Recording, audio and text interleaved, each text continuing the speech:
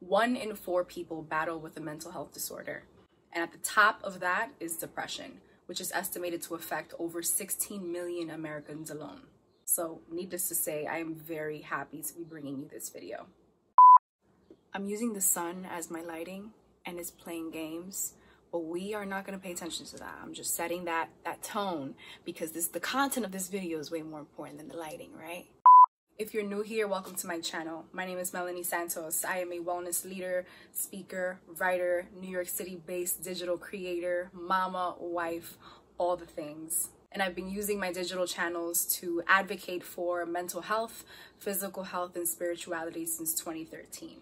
My work is deeply rooted in changing the world by guiding people, by sharing my journey and my struggles.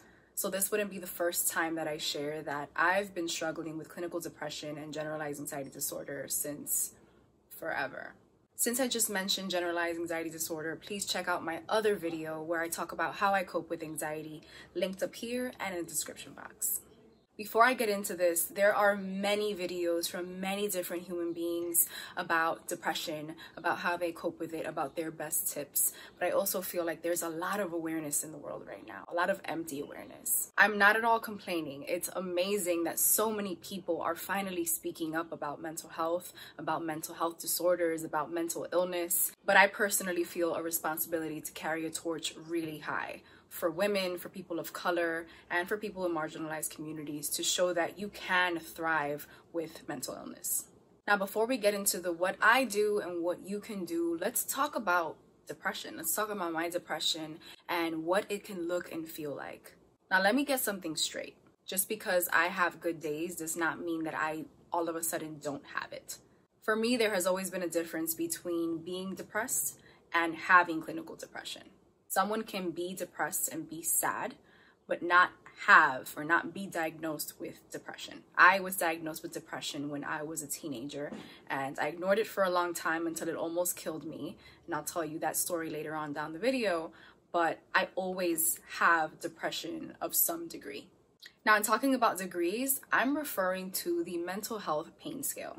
Now, the mental health pain scale is a lot like the pain scale that you see when you go to the ER, when you go to the emergency room, where you go in, you see a nurse, and they ask you to value your pain with a number. Same thing. It was the first thing that I saw during my very first therapy appointment in 2014, and I have never forgotten it since. We'll talk more about it in detail later, but let's go through the numbers so I can give you an idea of what my depression is like. Now, when I'm on the mild side, I'm either a 1, 2, or 3. That means I'm feeling okay. I'm all right. I have the energy to get things done.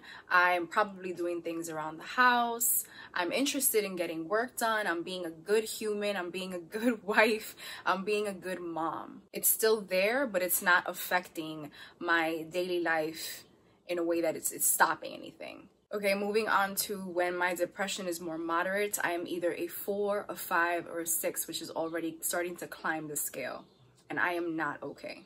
I don't really have the energy to do many things, but I still try to push myself to get things done for myself, for my husband, and for my daughter, for my family. My body might feel very heavy. I might feel lethargic. It's starting to get hard for me to do normal things like shower and brush my teeth and eat or make food. And I'm probably taking hours, if not entire days, off of work at this point. And for reference, I work for myself, so it's easier for me to let myself slip entirely because I don't have anybody governing me or my work. Now, let's get into when my depression gets really severe, and it does get there sometimes.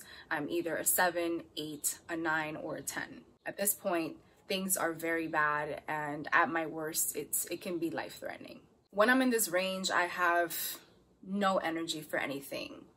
I'm not showering, I'm not eating unless I'm force-fed, I'm not brushing my teeth, I'm not getting out of bed, I'm not doing anything. At my absolute worst, my mother and my husband have had to bathe me before, and that's not something that I'm proud to say, but I have to give you context just so that you know that it can get this bad. My body starts to change. I get extremely pale. I start to feel achy and very, very painful.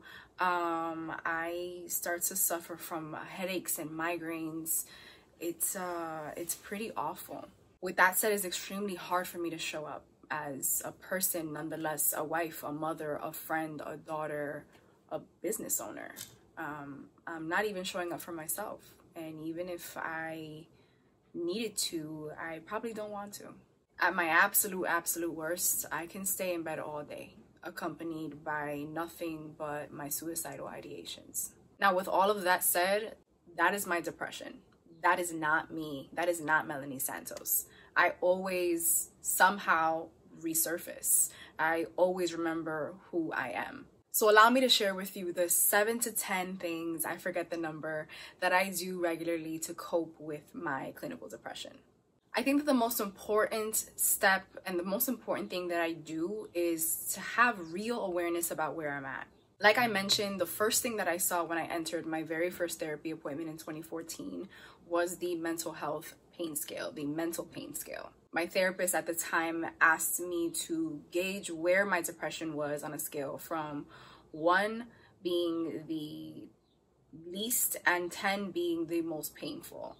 And I had never thought about scaling my mood that way. I still use it every single day. It not only allows me to know where I'm at again and kind of put a number to how I'm feeling and know what I'm initially going to be capable of or what I think I'm going to be capable of that day so I can give myself grace through my process, but it also allows me to give this number to my partner and effectively communicate exactly how I'm feeling so that he can help me.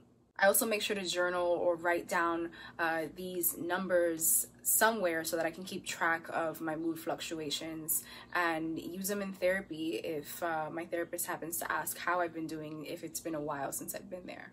Now, I remixed it and created our own version and made it available to you to download for free on my website. So make sure that you check out the links in my description box or visit melaniesantos.co/mind. I hope that it is super helpful and I hope that you like it. Next is seeking help from a professional. Now, this wasn't always easy for me. I'm not gonna shove this down your throat. I'm gonna give you the truth first. This was not easy for me in the beginning. Talking about mental health was not open in my community and therapy was absolutely never an option. Ay, Dios mío, otra vez con ese show. ¿Pero qué te pasa? It's not that easy. I've been talking to my psychologist and she thinks... La psicóloga esa, pero si tú no estás loco. Te mandamos a la universidad. And suddenly, everything is about self-care, therapy, and all of this white people nonsense. Now, let me preface this by saying no shade to my parents, no shade to my family. We have worked very hard and very long years to get to where we're at. But I still tell this story because it's where so many of you guys are at with your own family and with your own friends. So I just want to share, the behind story so that you don't think it's all, butterflies and sparkles. No. I grew up thinking that there was nothing wrong with me and that I was just being dramatic. That therapy was only meant for crazy or white people, that mental illnesses were very rare, and that prayer fixed everything. Now that I'm in my 30s, knowing what I know, in retrospect, I've been dealing with this my entire life. But it wasn't until it was really at my height, where depression was really at its height in my life, when I was about 24 and I was debilitated for over a week with a really terrible bout of depression, severe anxiety, and suicidal thoughts, that my parents, who I lived with at the time, considered that I might actually have a problem and that I probably needed help. That was when we made the decision to schedule me for my very first therapy appointment, and that was in 2014. Now, take it from me, therapy is awesome. If you strip away the name, then you're just meeting a non-biased professional that can help you make sense of and acquire the skills to work through the painful situations that are really stopping you from living life to your fullest. Now, some of the questions that I usually get are, how do I find one? What do I do if I can't afford therapy? Is virtual therapy even good? And how do I know if I have an actual problem? Now, I will answer all those questions in a blog post that is accompanying this video, so make sure that you, again, check out the description box. There's a lot of resources there. But I will answer the how do I know if I have a problem bit. Watch out for warning signs, like the ones that I described earlier in this video. Depression can have many symptoms, but definitely scan your body, spend time with yourself, see how it is that you're feeling. But you are safest speaking to a medical professional or scheduling a screening with a mental health professional. I find that just having a conversation over the phone with a therapist, having an initial phone consultation is free usually, and is also risk-free. Doesn't mean that you have to sign up with them.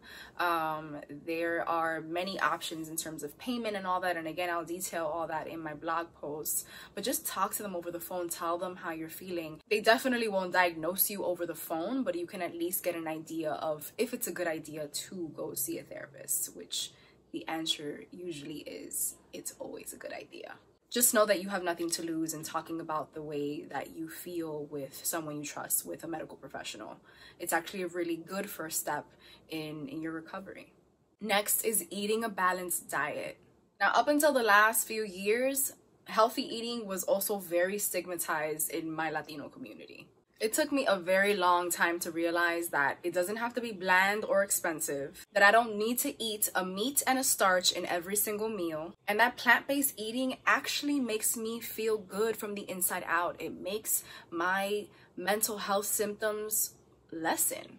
Now, aside from what we already know about eating a whole diet, about eating fruits and veggies and grains and legumes, there has been a lot of research done linking whole plant-based eating to better mental health, to better physical health, obviously, and to better spiritual connection. If you care to know more about that in detail, I challenged myself to eating only plant-based foods for 40 days last year, and it completely changed my life. And I vlogged every step of the way for 6 weeks in 6 different vlogs. I called the challenge Whole Glow 40, and I'll link all of the videos in the description box for you to check out.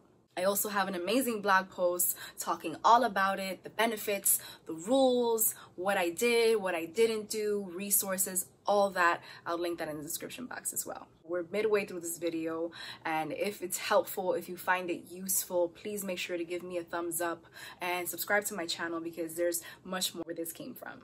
Next is taking vitamins and supplements. Now, I get many of the nutrients that I need for a healthy brain and body from my diet, but because I've opted out of antidepressants, I take supplements to make sure that I get the most brain boosting neurotransmitter support that I can get.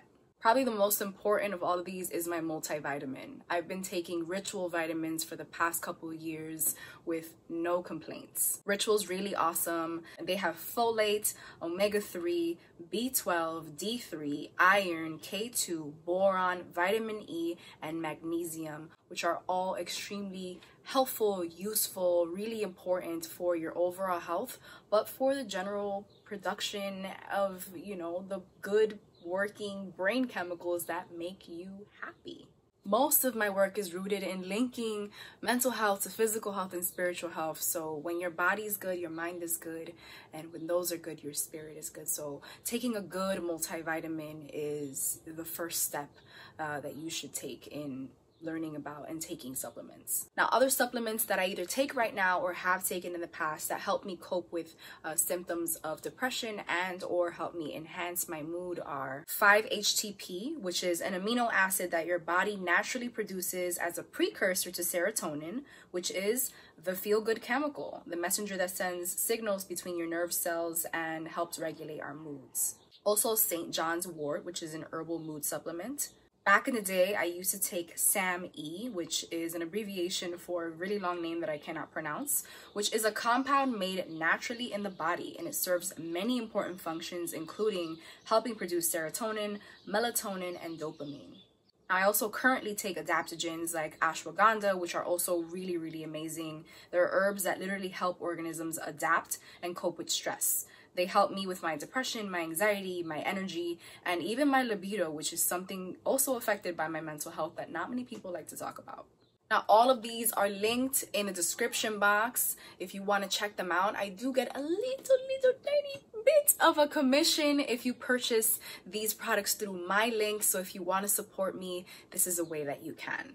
Now, these alternative methods have proved effective for me in combination with all the other things mentioned in this video, but I'm not at all, putting anything against medication or traditional treatments. Always speak to a medical professional about what would work best for you.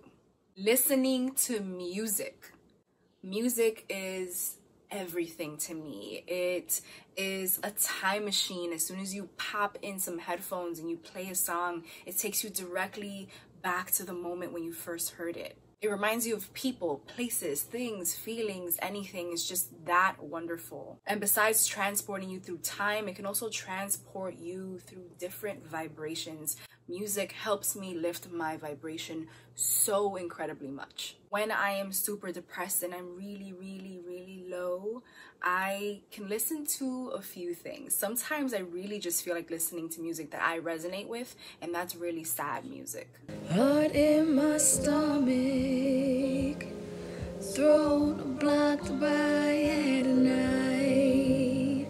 And sometimes I want to raise my vibration, and sometimes I'm maybe on the moderate side of the pain scale, and I'm okay to listen to something a little bit more upbeat, so I do that. The sun will come out, nothing good ever comes easy. I know times are rough, but winners don't quit, so don't you give up.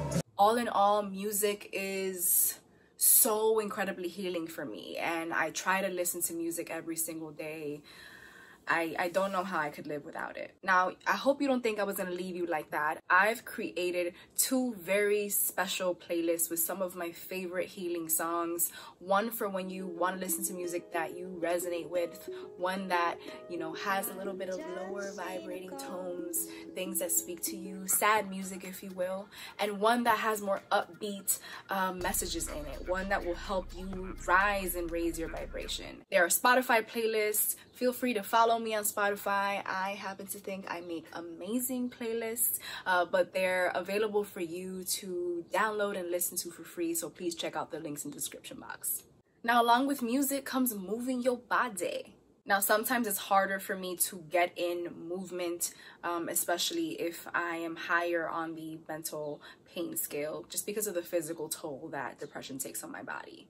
But if I can get at least 30 minutes in of exercise, of yoga, of dancing, then I am gold. The endorphins that I build up from, doing this yoga, from moving my body in ecstatic dance in my living room or at a party, sometimes I do make it out to see human beings when I'm not feeling my best. And I happen to just dance it out as soon as I get there, and I'm cool. When I'm real good, I'm consistent in the gym. I'm consistent with my workouts. And that's when I really see a change. When I'm exercising, when I'm really moving, when I'm changing the way my body looks, I'm also changing the way that my mind feels. Next is taking magnesium baths. Now, we know that baths are really good for just relaxing your body, but I'm talking about incorporating magnesium. Magnesium is the bomb. It is the 4th most abundant mineral in our body, and it plays several really important roles in our wellness. That includes boosting physical performance, playing a critical role in brain function and mood, and lowering inflammation, just to name a few. Now, while we're on inflammation is super important to brain health, which is why I made the decision to go dairy-free, to eat non-inflammatory foods.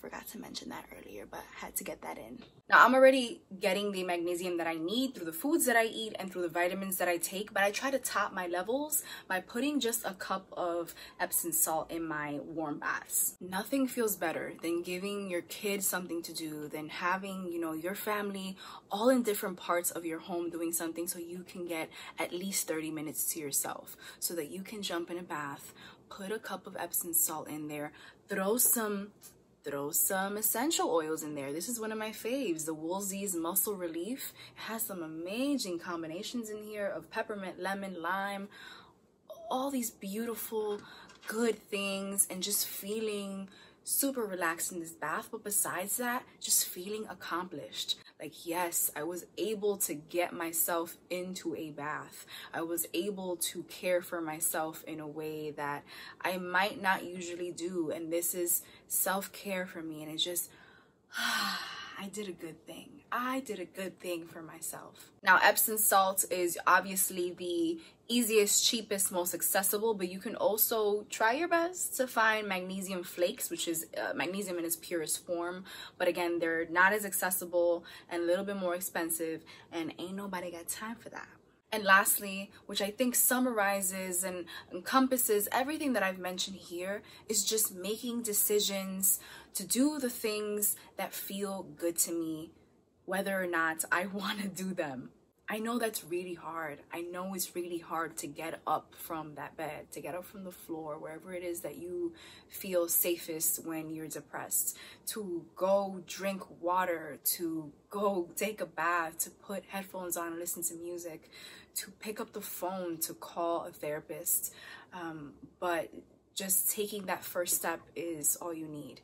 And then just taking that next step, and then taking that next step. And then the sooner you know, you're already doing these things that act as self-care for you. And next thing you know, after that, you find yourself doing other things, like spending time with the people that make you feel good. Spending time with people that raise your vibration is one of the quickest ways to do that. We are all, souls in a living body. We all vibrate on a certain frequency. And when you are a depressed person like myself, and when you are suffering from, because I love to say that I battle with and I thrive, but sometimes it really is suffering. And I'm not afraid to say that.